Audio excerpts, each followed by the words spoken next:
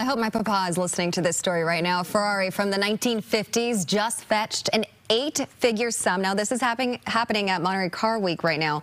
The 410 Sports Spider, built in 1955, has ties to legendary race car drivers from that era. And it is among a select few designed and built by a man who created some of Italy's most famous cars. This cherry red sports racing prototype just sold at auction for $22 million.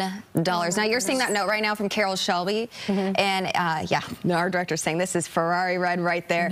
So Enzo Ferrari actually told Carroll Shelby this is the best Ferrari he ever built, and Carroll Shelby actually inscribed that onto his fuel tank later, a few years later. So this is an absolute performance car. I grew up in a family that's just obsessed with Ferrari, so really excited. So I actually had a toy car when I was a kid that matched this exact car.